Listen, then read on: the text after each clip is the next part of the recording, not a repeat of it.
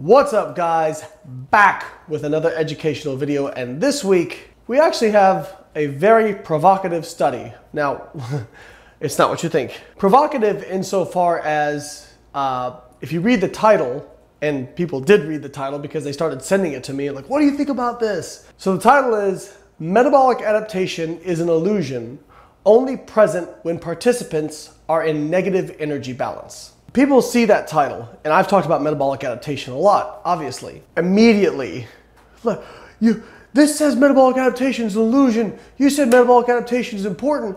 Well, let's break down the study. So first off, a really cool study. I like the study. It was actually part of a much larger study, and they were taking obese men and women and putting them on a 9-week, 1,000-calorie diet at different carbohydrate levels. Spoiler alert, they all lost the same amount of weight across groups. So they put them on either, I think it was like 70, 100, or 130 grams of carbohydrate, but all the groups got 1,000 calories. And because they all lost the same amount of weight, they combined the data to look at this particular subject. Metabolic adaptation is basically how much lower is your metabolic rate when measured compared to what it would be predicted based on your lean body mass and fat mass using a predictive equation. There's quite a few studies to show that when you lose weight, after you are weight reduced, your resting energy expenditure or resting metabolic rate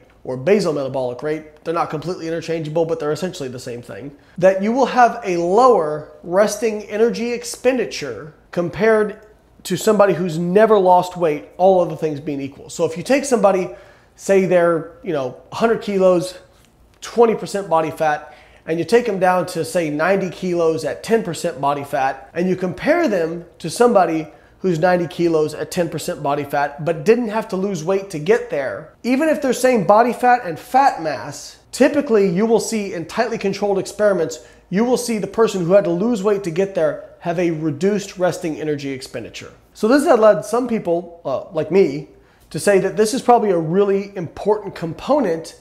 And there were some studies showing that your adaptive thermogenesis or your metabolic adaptation, another term for it, could predict who was more likely to put on weight. So these authors wanted to examine this. They had participants go on a 1,000-calorie diet. On average, those participants in 9 weeks lost just under 15 kilos, which is a lot of body weight lost in 9 weeks, which makes sense because they're obese and they're eating 1,000 calories a day. Then they had them switch to weight maintenance for 4 weeks. They measured them at each time point, and then they followed up after a year. Now, what did they find? Well, they did indeed maintain their weight. In fact, on average, their weight maintenance was exactly what it was at the end of the diet after 4 weeks. After a year follow-up, I think they regained like 4 or 5 kilos. What you see is during the diet, they all lost significant fat mass and lost some lean body mass as well. Now, what's interesting is the metabolic adaptation component, which is their actual measured metabolic rate compared to their predicted metabolic rate,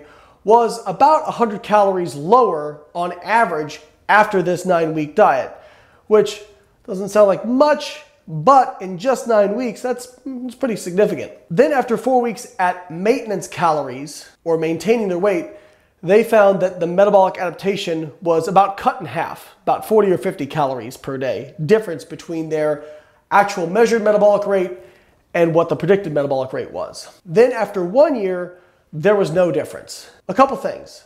I think the title is very provocative, and I don't think it necessarily agrees with their data. What I mean by that is, even though putting them on maintenance for 4 weeks halved the metabolic adaptation, it was still present. Now, the authors did bring up an interesting point. All 3 groups, even though they were eating different levels of carbohydrate, up to 130 grams of carbohydrate per day, were in ketosis during the experiment. They measured this by ketone levels in the blood. We do know that a ketogenic diet can reduce overall body water.